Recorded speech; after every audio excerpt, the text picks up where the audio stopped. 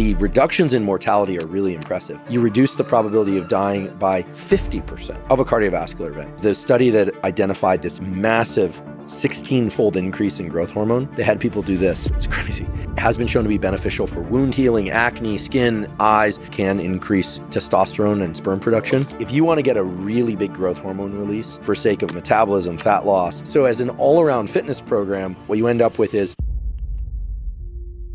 I'll start with heat and cold really quickly and just say that avoid cold immersion, so ice baths and being in cold water up to the neck, uncomfortably cold, within the 4 hours after a training session that's designed to evoke an adaptation, either endurance, hypertrophy, or strength, because the inflammation that you experience from a hard endurance workout or from a hard strength or a hard hypertrophy workout is the stimulus that you're going to adapt to. The cold water immersion reduces inflammation and can short circuit some of that.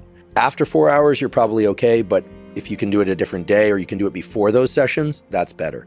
Heat, however, can be done immediately after training, and it's probably beneficial because of the way that it dilates the vascular system and perfuses the muscles and ligaments, etc., with more nutrients. The way I posed the question to him about cold was, I hear that getting into an ice bath or a cold water immersion after training can reduce hypertrophy, but I'm guessing it's not that big of a deal. And he said, no, it is a big deal. It will short circuit your progress. Now, for people that are only interested in performance, who are doing a lot of workouts and trying to recover, but not trying to grow muscle, get stronger, or build endurance, then it makes sense to do cold, because like skill development or something. Skill development, or you're an athlete in season, you know, so you have to, what's so great about Andy is he really points out the specific ways to train given your specific goals. Now, in terms of training, he has this beautiful 3x5 concept for strength. Pick 3 exercises, compound exercises, multi-joint movements. Do 3 to 5 exercises for 3 to 5 repetitions per set, rest 3 to 5 minutes, and do that 3 to 5 times per week. What's interesting about this is 3 to 5 times a week is a lot for a muscle group. Squatting 5 times a week for 5 reps, meaning you're working pretty heavy, meaning you're close to failure but not failure for strength generally. What Andy taught me is that people who are training mostly for strength can do these low rep type regimens frequently because most of the adaptation is neural, and because you're not pushing to failure in most cases, you don't get that sore. And so it's the motor neurons getting the muscle fibers to contract more intensely or with more efficiency in other ways that's leading to these strength gains. And this is why powerlifters can train every day or 5 days a week or 4 days a week. For hypertrophy, I learned from Andy that the repetition range can be pretty broad. You're thinking anywhere from 6 to 30 repetitions. You should do 10 sets per muscle group per week, maybe even a bit more. High volume, but you have to go to failure or beyond in order to stimulate growth.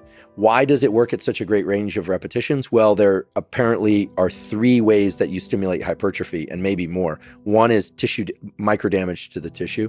The other is through some sort of tension-based changes in the molecular gene programs of cells that lead to protein synthesis that are distinct from damage. And the other are metabolic effects of like high repetition work of superfusion of the muscle with blood. We know that third category exists because people are now doing this blood restriction training where they cuff off a muscle and they'll use a really light weight. I've done these before. You can use a 5-pound weight and do curls with this, and you are in pain and the muscles are swelling up with blood. It does lead to hypertrophy, but in general, you're not sore, you're not doing tissue damage.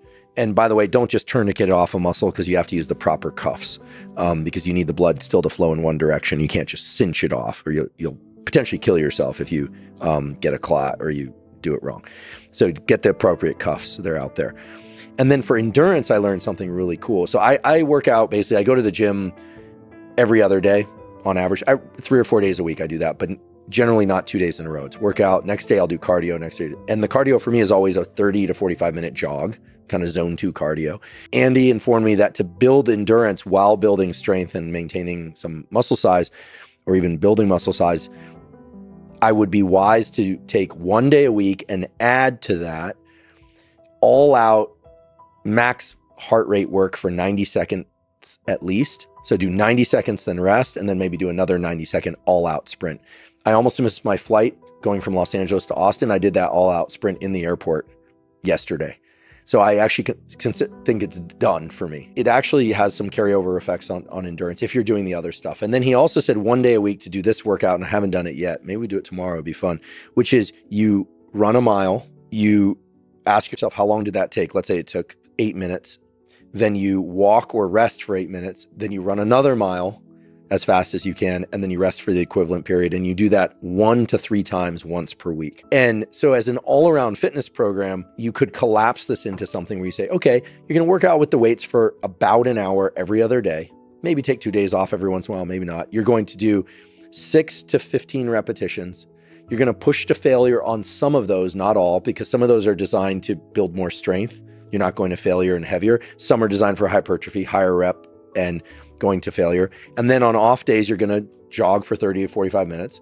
But for 2 days a week, you're either at the end of your jog or whatever, you're going to do some all-out sprints for 90 seconds and then rest and repeat. And for another day, you're going to do these mile repeats. That's a pretty large chunk of exercise movement. But if you kind of thread through the middle of all that, what you end up with is some decent strength building protocols, some decent hypertrophy, some cardiovascular training that establishes the so-called A base or a so-called base.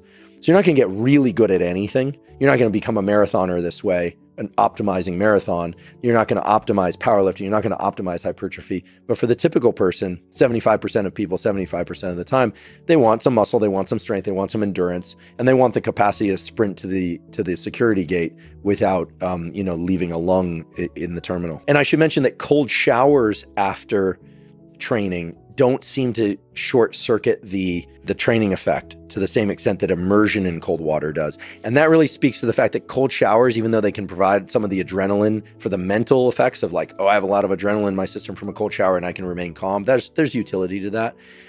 It's not going to have the same metabolic effects or other positive effects that cold water exposure has been shown to have. And that's unfortunate because most people have access to cold showers. Not everyone has access to a cold dunk or an ice dunk. So there are 3 ways you can do sauna that I can just toss out as like brief things. If you want to get a really big growth hormone release for sake of metabolism, fat loss, you're training really, really hard in jiu-jitsu and you want to recover, you don't want to sauna too often, because the study that identified this massive 16-fold increase in growth hormone, they had people do this. It's crazy. They got into, okay, temperatures are 80 to 100 degrees centigrade. So that's 176 degrees Fahrenheit to 212 degrees Fahrenheit for 5 to 30 minutes is the typical ranges that people work in these research studies.